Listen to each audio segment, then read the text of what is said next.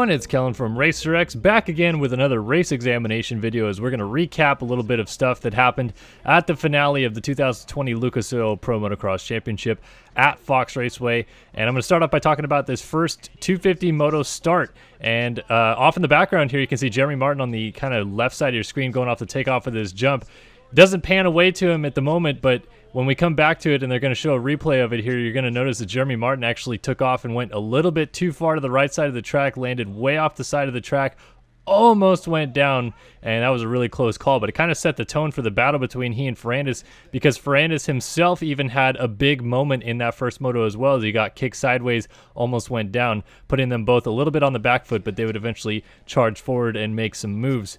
Now, this battle between Jett Lawrence and Justin Cooper had this section highlighted for me. As you can see, Lawrence double and then singling around the inside, having a little bit more momentum and speed than Cooper, and he would carry that momentum all the way down to the finish line jump. Now, this is just one small section on a 2-minute lap time, but you'll notice that this is where Lawrence was making things happen, and just a lap later, it's also where he used it to take the lead, as you can kind of arc this corner a little bit better, get to the inside, and make the pass on Cooper. I always love finding nuanced details like this, where it's just one section that these guys can make a huge advantage, and in this case, it helped Lawrence take the lead. I want to remind everybody that this video is presented by onX Off-Road. Nowhere to go with the #1 off-road GPS app. Access 400,000 plus miles of trails and roads, open dates, and public lands. Download the onX Off-Road app today. Now, sticking with the topic of racecraft and line selection, Dylan Ferrandis was using this really cool outside line through the rollers where he was standing back on the pegs and carrying a lot of momentum to gain time in the first moto. Eventually would catch and pass Justin Cooper using that line. And then when he got up to Jett Lawrence, he tried to use it as well, but he wasn't actually gaining as much time as he was earlier in the race, but still really cool to see how he was utilizing his legs to carry speed through there. A lot of time gained, just didn't work out to get around Lawrence in the end, as the 17-year-old claimed his first career moto win right off the bat here at Fox Raceway, and really cool to see the camaraderie here at the end. Ferrandis very stoked for Lawrence. Even Cooper and Lawrence fist bumping. Remember the little drama between each of them at Thunder Valley. And then I think Lawrence and Ferrandis even talk about the roller section here. You can see Ferrandis kind of gesture like going through a roller section, and then Lawrence the same thing. I'm not sure if that's the exact section they're talking about, but still kind of cool to see the little chit-chat after the race going on there. Moving on to the first 450 class moto, and a little bit of gamesmanship here between Adam Cianciarulo and Zach Osborne. You see Osborne lining up to the inside of Cianciarulo. He went to the gate 5th, whereas Cianciarulo went to the gate 2nd, so Osborne got to pick 2nd, and I think did this so that Cianciarulo wouldn't run him wide in the first corner. Hear what Adam had to say about this situation, though. And he lined up just to my inside in the first moto this week, and I looked at him and I was like, dude, are you like for real? I said, don't make me do this to you. You know, like, don't do this to yourself. You're lined up so close to me. My starts have been good. I'm just going to come right over on you. And I actually ended up going the other way. I ended up going right, losing balance and going right.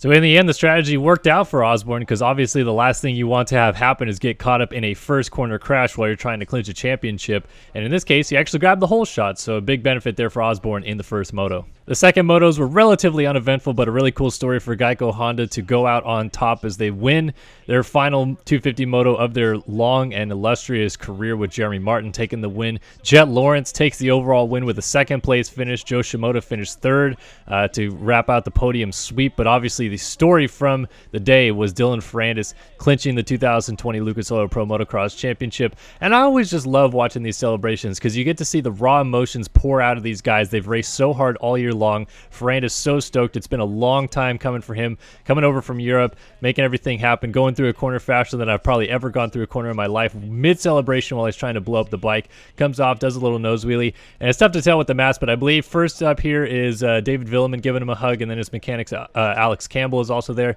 I'm not sure. That might be Will Hahn, and then a couple other guys mixed in as well.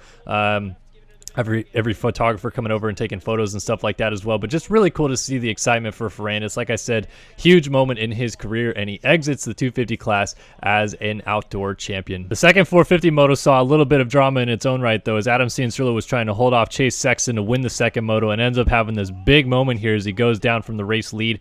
Fortunate to kind of land the dismount very well and get up. He'd eventually finish 3rd in this moto, so he wouldn't quite hold on for the overall victory. I would hand it over to Chase Sexton for that matter. But Cianciarulo actually talked about this crash in the post-race press conference, said he was between first and second gear going up the face of the jump, elected to stay first all the way throughout, and ran out of gear pretty much right as soon as he took off. So that's why he kind of lost a little bit of forward momentum, pitched him over the front of the bars, and the dismount stuck as he was able to pick it up and continue on his way. As mentioned, though, Sexton goes through to take the first moto win of his career. It was also the first overall win of his career, and a huge fist pump there. Always love to see the emotion. Christian Craig, his best moto finish of his career, gets a nice no-footer off and a little celebration for him. But obviously, just like the 250 class, the story was all about the championship, and Zach Osborne cruised it home in this one, just trying to manage and limit the damage as much as possible to clinch the 2020 Lucas Oil Pro Motocross Championship in the 450 class. And a lot more subdued, obviously, than Ferrandis, but I think that's because the emotion was just pouring out of him the entire last lap. You can see as soon as he took his goggles off, he was pretty much already in tears. Still kind of can't believe that it's all happened as much or as fast as it did pretty much for Osborne this year, and eventually comes home with the championship. So as he pulls off the track here, just a little subdued celebration as well, much different than Ferrandis. But Osborne, this has been a huge moment in his career as well. Big hug here from Dave Feeney, his mechanic, and then I think this is Scuba Steve also giving him a high five and a bit of a hug as well. But yeah, Osborne, just really cool to see him come out of this one as a champion. Going to run the #1 plate next year, and 31 years young, a champion in the 450 class. So that is your lot from the 2020 Fox Raceway National. Thanks for watching, and we'll see you guys next year.